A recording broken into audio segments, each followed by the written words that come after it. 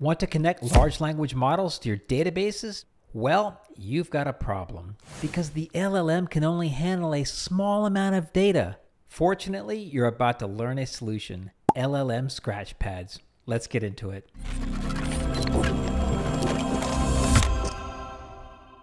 As I explained in episode 5, LLMs are limited by their context window or how much data they can handle. Asking an LLM to process data from multiple data sources usually fails because the dataset is too big. In episode 5, I proposed an easy solution: constrain the user's questions to data that fits within the context window. While this is fine for a first release, you need an approach for processing datasets bigger than the context window can handle. This is possible with a Scratchpad, an area where the LLM agent can store temporary information while working through complex problems. Here's how it works. A user asks a question that cannot be answered without processing more data than the LLM can handle. An LLM agent starts by creating a plan. If you're not familiar with the term LLM agent, be sure to watch episode 4 in our AI strategy series. The plan requires the agent to execute a series of steps. The agent has access to a set of tools and can select the right tool for each step. Tools are common Python data functions, such as selecting data from tables or finding the largest value in a set of numbers. In step 1, the agent needs to get a set of data from a table, so it selects the appropriate tool, executes the SQL query, and then stores the results as variable 1 in the Scratchpad. The agent now has access to variable 1. Step 2 requires the agent to extract the largest value from the data in variable 1. It selects the appropriate tool, grabs variable 1 from the Scratchpad, and generates variable 2, and finally stores it in the Scratchpad as well. This process continues until the LLM generates the correct answer.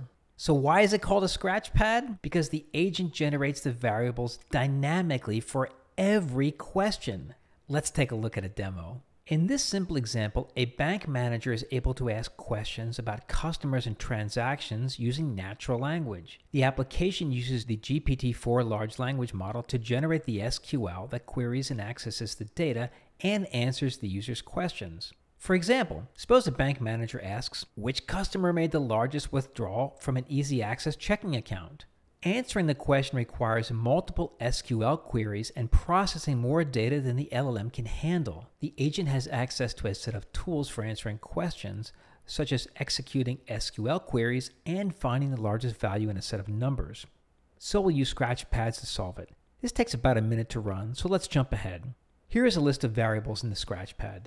The agent begins by analyzing the relevant tables and generating information about them, such as column names, a sample of rows, and a description. The agent then creates a plan.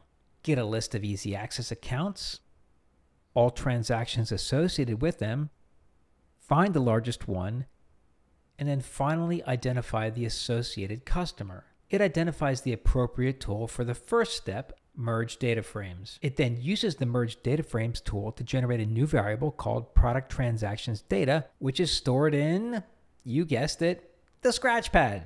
The LLM agent then continues this process by identifying the biggest easy access checking account transaction and the associated customer.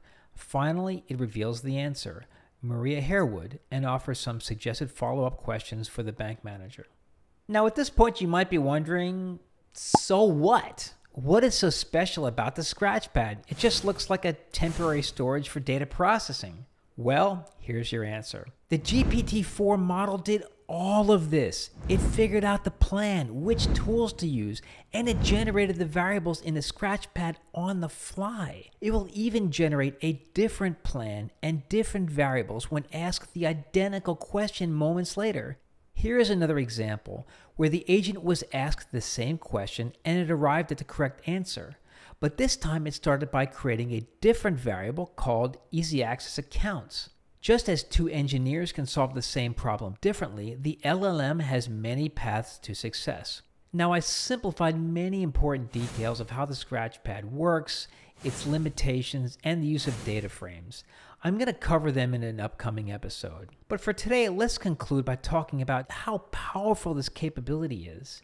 You now have an approach for providing your business users the ability to unlock data across your company by simply asking questions through a chat interface.